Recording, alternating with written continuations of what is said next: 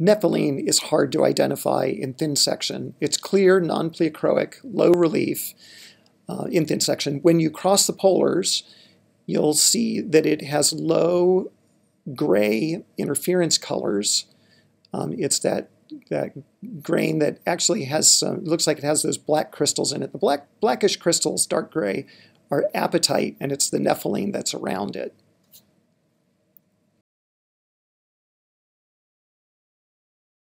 This then is a close-up of the nepheline with the apatite crystals. The apatite crystals are the ones that have the higher relief and sort of stand out a little bit. But when I cross the polars, you'll see that the nepheline, kind of like the apatite, is gray to black. You can barely see the interference colors there. And the apatite is virtually isotropic.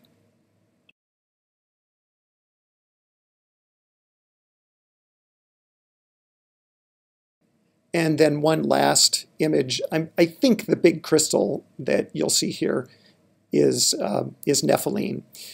Nepheline is one of these alkali-rich minerals, a feldspathoid.